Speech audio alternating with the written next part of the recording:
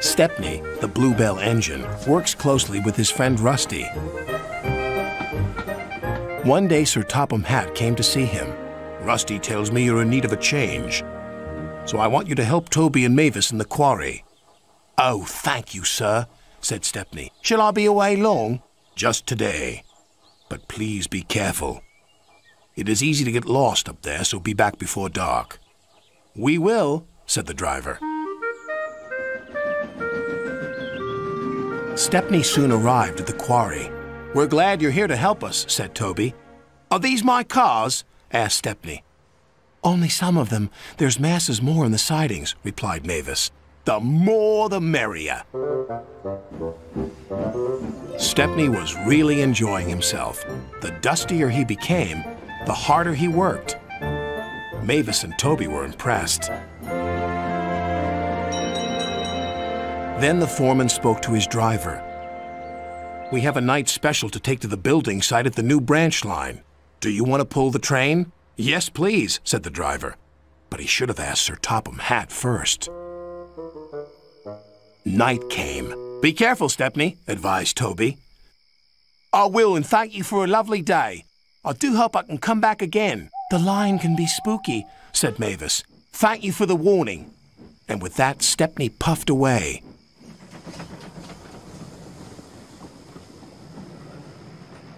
Stepney arrived on time and made the delivery of rocks and stones for the workmen. Then he set off for home.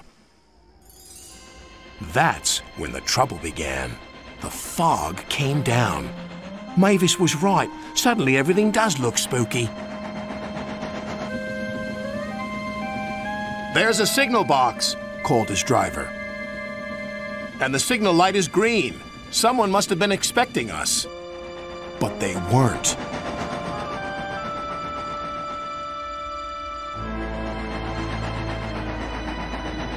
The points had been set in the wrong direction, but Stepney didn't realize this. Home, here we come! Then they approached an unknown area. The driver made a decision. It's best if we rest here until the fog clears. What are those strange sounds? Wondered Stepney. Then the fog slowly lifted. Oh no! We're in the scrapyards!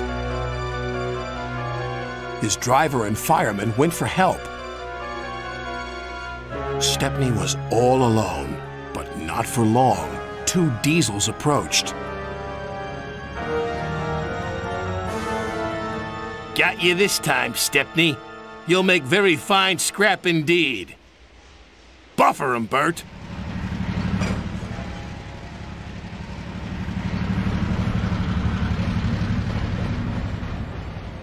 The diesels took him to the large smelter shed.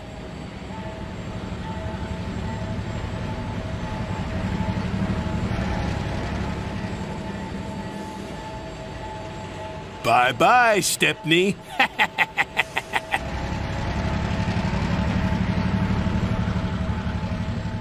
Stepney looked up.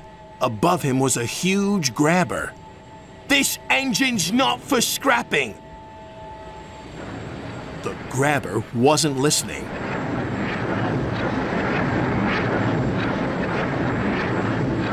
But just as it was about to grab hold of him, it stopped. There stood Sir Topham Hatt. It's a good thing I'm visiting this yard tonight. Saving you from scrap is becoming a habit, Stepney. Please stop it. Yes, sir. But I have learned something. What's that? There's no place like home. And that's exactly where you're going now. Bluebells forever.